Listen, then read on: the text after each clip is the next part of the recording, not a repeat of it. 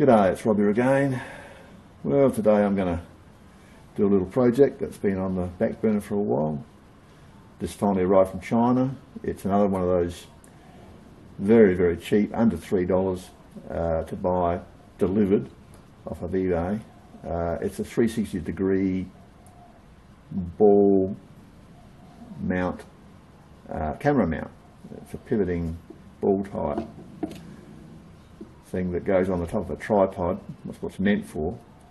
And then you put your camera on top and lets you loosen off this little thing, and you can pivot it all around the place.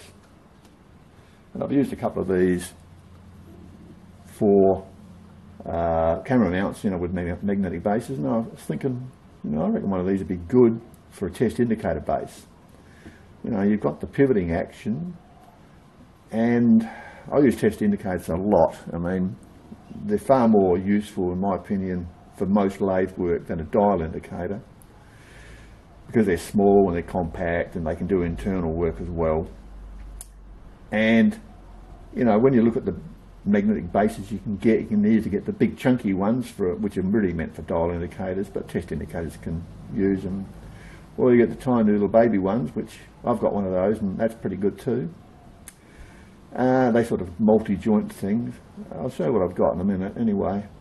And I was thinking, well, I could make up something out of one of these, which I think would be quite handy. So to do this, we're going to need two things. We're going to need one of these and one of these. So what's with the bubble jet printer? Well, it doesn't have to be a bubble jet printer. It can be a scanner. It can be any sort of printer. But when you open these things up inside, you see they've got the perfect part we need. And these are often thrown out on the side of the road. These are junk. This rail here, this rail that holds the print head, is the print head. And that rail is basically, well, it's a very well-made rail. It's precision ground. It's chrome plated. And believe it or not, it is very close to the diameter of the mount on a test indicator. They all tend to be round about the same dimension. I mean, there's no real standard, but that is very close. And I've used these before to make extensions. Now here's an extension, so that's basically that. So that's where you get your metal from to use to use on your test indicator as the vertical mount or the cross arm or whatever you want. An old bubble jet printer or a scanner. Scanners use these as the rails. I have two of these for the light beam to go backwards and forwards. So, once again, there's no such thing as junk. So you've got precision ground, chrome plated rod. It's perfect for the job. Right, well, I'm not going to pull the printer apart right now because I've already done one from another older one. So here's the rod we're going to use, or a bit of rod like that. Here's our base.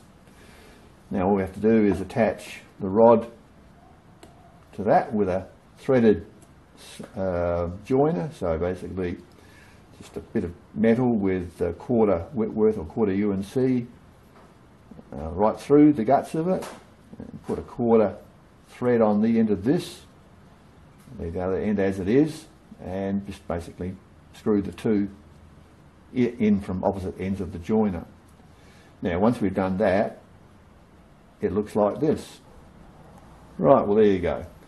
Now that's pretty simple. I made it out of brass so it wouldn't rust, and I knurled it. It's Loctited together, so basically that's where you're heading for. I mean, that's what you're aiming to do, and of course once you loosen this, we'll just pivot all around. That's the whole name of the game.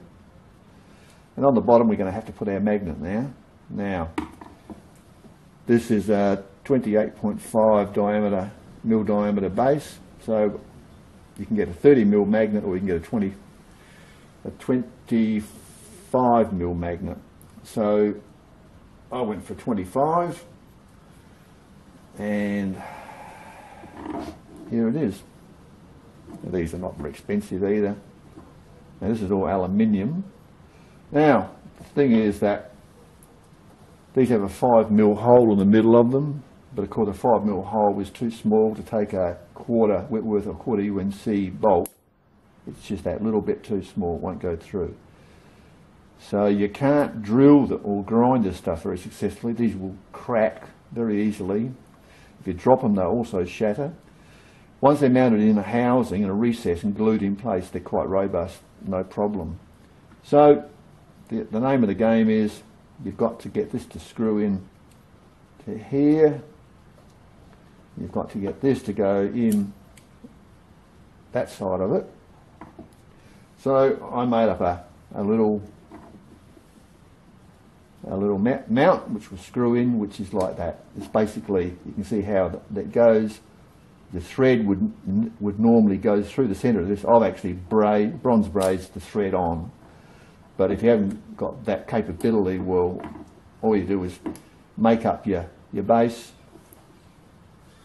drill it right through, tap it with the thread, put a tapered recess inside of it for the bolt head, so it's coming through like this, and then glue your magnet in after. So that's what we're going to do. And it's basically just a matter of then make up a mount to hold the test indicator. I mean, it's a very, very simple project, this. Okay, well here's the two sorts of mag bases that most people are familiar with. There's the chunky sort like this, which are really meant for dial indicators. Got a switchable magnet on the base.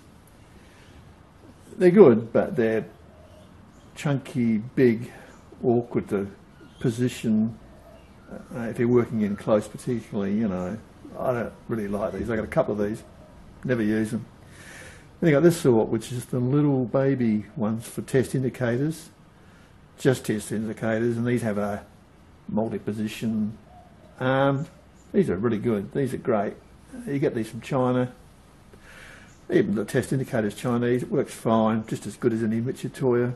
Just for home use, it's great. Accuracy, not a problem. So this doesn't have a switchable base, it's just a permanent magnet. So what I'm going to do is make up something which is a mix of the two, you know. Just use the pivoting ball mount base with a rod on it. So basically these don't pivot on the base, either of these, but this one will. So I'll be able to, you know, swing that whole arm one way or the other, and theoretically it should be easy to get in close with it and position the little jigger. Right, well, that's where we're heading. Right, well here's how you'd use the standard little mount, and I'm just aligning the face of the magnetic mount for the new mount. Now I've got to machine out the centre bigger. The magnet I had to go in there, which was relatively low powered and which I've decided to replace, was only 20mm, so I've got to open out the mount out to 25 or a little bit over 25, so it will take the 25mm new rare earth magnet. These particular bases that come with these have a micro adjuster too, so you can actually move the thing up or down. You could actually make up one of these to go on your homemade one. It's quite a simple device. It's just a little pivot point and a compression screw. So you can easily incorporate one of those if you wanted to. I'm not going to bother, I'm just going to keep it simple, just have a ball mount and just go with that. Okay, so that's lined up now. I'll just open it up with a boring bar. Once again, this is where carriage stop comes in handy. You just slide it up and bring in the boring bar till it hits the base. Now lock up your carriage stop. And you're good to go. No chasing any dials or rooting around. This is as simple and as foolproof as it gets. Alright, we'll get on with the job.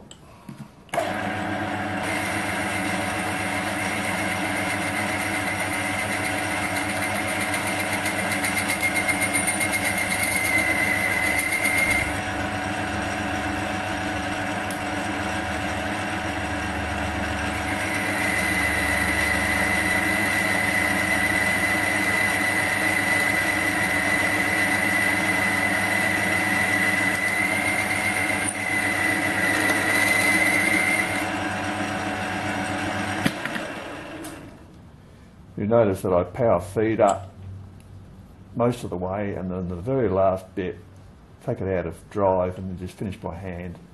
And that way you don't put any pressure on your carriage stop, can't lose your position. I mean, these are a must-have. I'm also cutting this dry. It's high-speed steel, but it's machining this quite all right. You don't have to use lube all the time, and nothing's getting hot, and it's doing the job quite nicely. Plus, I want to glue this, so I don't have to clean it all up to get the oil and stuff off, you know, let the glue adhere properly. All right, better take some measurements, I suppose. Anyway, we'll get on with it.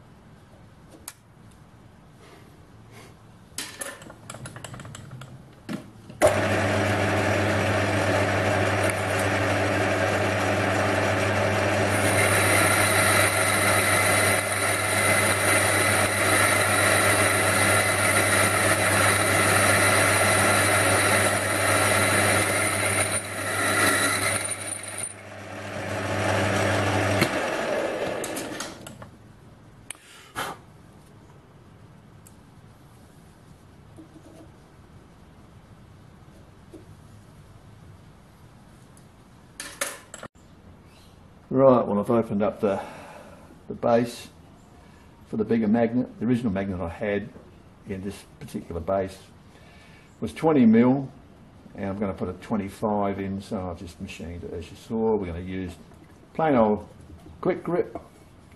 Now with this stuff, if you ever have a tin of this and it starts going off, you know, starts going non-usable, we'll just stick some enamel paint thinners in there and mix it up, and it will rejuvenate it.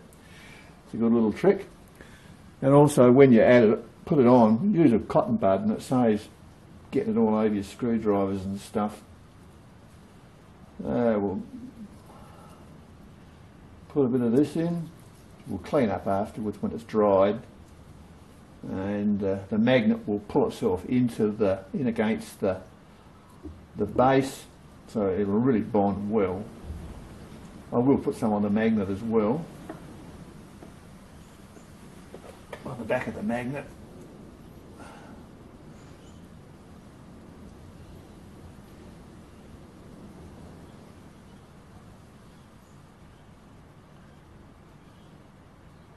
But it will adhere pretty well. Now it's just a matter of getting it on there without getting it on them fingers. Right. It wasn't too bad. So now it's just a matter of cleaning up a bit and let the glue dry overnight, and then probably just have to face the edge back a little bit because I've made the hole slightly deeper than the magnet so I can get a nice clean finish on it. You can do it whichever way you like. You can make the magnets sound a little bit proud. I like to get it as flush as possible, and that way you've got less chance of particles sticking on there, you know, around the edges. Just use some old toilet paper to get the worst of it. Whoops. The worst of it off for now. Right, we'll come back tomorrow and finish it off.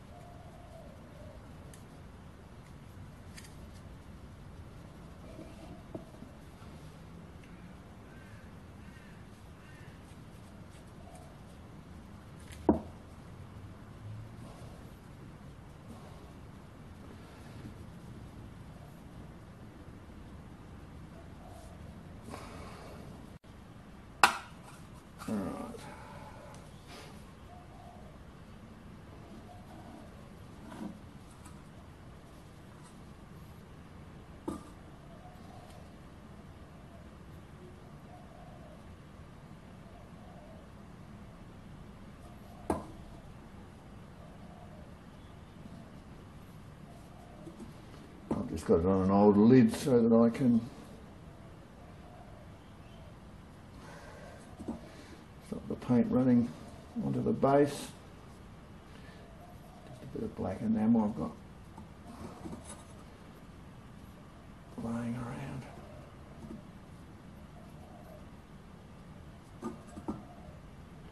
This will just stop it rusting.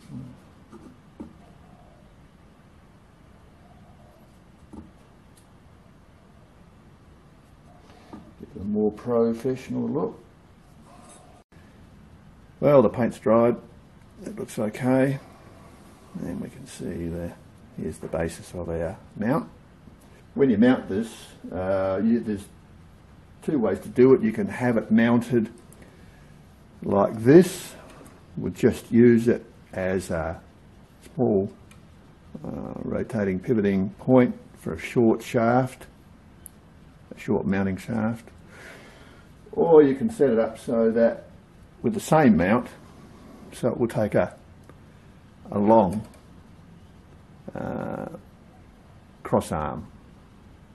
Depends on, once again, how you're going to use it, what sort of work it's going to do.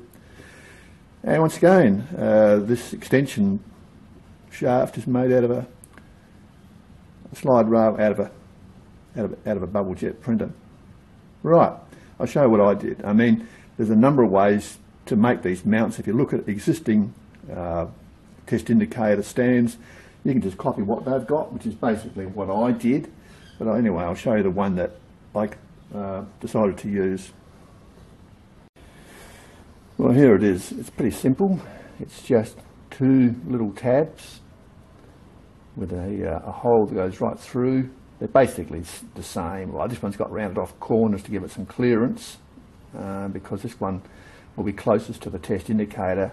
This one will go onto the vertical shaft. So by putting this on the vertical shaft, you can slide it up and down on the shaft, and the other one here can pivot any old which way, and you can also rotate your test indicator in the hole, so it can go like that, or it can go like that, and then the whole thing can go up and down and turn around this way and that way. So this is a pretty simple but good mounting system, easy to make.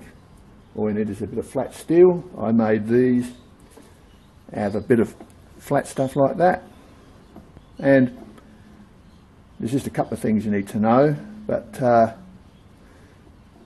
you can see it's simple when it's just got a screw head I made up.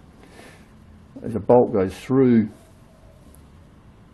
this tab completely, through this one side of this tab, and then it threads into this side and it's Loctited in, so you can then compress them or uncompress them as you want. You'll notice also that there's a spring in here as well, so that it's not sort of going to be fully on or fully off. The spring gives you some variable tension, so you can just back it off enough that it slides up and down without it falling all over the place. So yeah, I just recessed into the actual knob a bit, like that comes up, and put a washer on there. Simple setup. So that's what I went with. Now when you make these tabs, there's one thing to be aware of. You've got to slit the metal, and that can be a problem if you do it the wrong way around. When you do this, start off with a bit of metal and look at it making it in this way, that basically you're going to take it out of the metal in that position. So what you do is you decide where you're going to drill your hole. You drill your hole down through it. Then you can mount this in your tool post and use a slitting saw or a grinding disc, a little friction disc in the chuck or the collet to slit in through. You just drive your piece of steel into it, the same as it's mounted the same way as you would for any tool that you put in the tool holder. So that's how you do your slit. Very simple. Then after you've done that, you can then cut it off and then just grind the angles on the end and the thickness to give it the springiness. Now, I didn't do that. I actually did it another way, and I got into strife. I had to finish up mounting it with a bolt through the centre of this. It was pretty cactus. So that's the way to do it, guys. Just yep, drill your hole first, slit it with it mounted in the tall post, and then cut it off after and finish it off. Drill your holes and whatever. Right, that's the only trick to the whole thing. We'll put it together. Well, there you have it. Now, that's how I basically intend to use it, and that will do just about everything I want to do as far as these go. I can pivot it up and down. That's why you put a bit of a radius on this one here. Pivot it up and down, and you can tip it if you want to, and you can slide this up and down, and you can come in to do internal, or you can slide it down, do external. I don't intend to use a cross arm like this very often. I mean, you can easily fit one with this setup. So you can either line the stuff up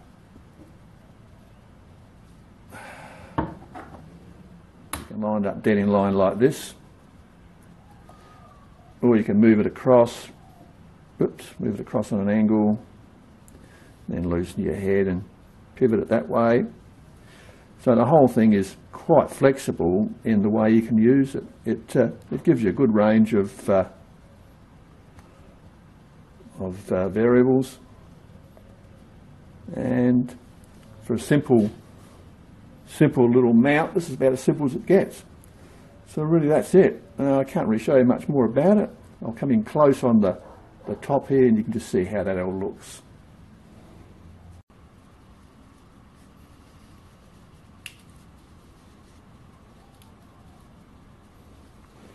Pretty effective. Here we are doing an external reading. You can just position it, just push it down until it comes into contact. Now we're right. I'll show you from the other side. So we just push it on.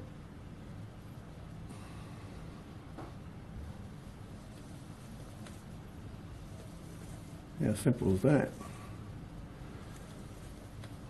You can turn your reference disc if you want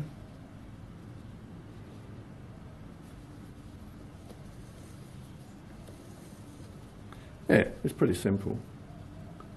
And I mean, you know, you've got lots of movement. And of course, the main advantages with the test indicator are that you can use it for internal work. Now we just bring it in.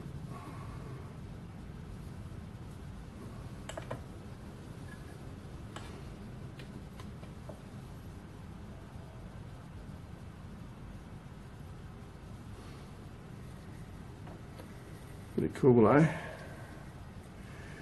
And it cost, what, $3 plus a magnet, $4. Had a bit of time, so, you know, pretty handy. Pretty compact, pretty easy to mount. I can see this being used more than my little baby one even, so yeah. Well, I think we'll wrap up now. And here it is with the cross arm mounted. And you can see you've got lots of control.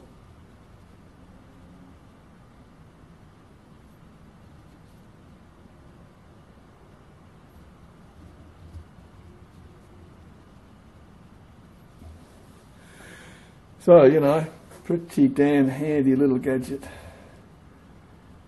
that, as I said, yeah, piece of cake to make this. Well, that's it. We've come to the end of the video. The little project turned out pretty good, I think, and certainly those little ball joint mounts for, you know, such a small amount of money are super, super handy. You can make up all sorts of stuff with them. But in this application, it worked out very well, and I can see myself using that mount a lot. All right, well, that's it from me. I hope you all got something out of it, and I'll see you next time. Cheers.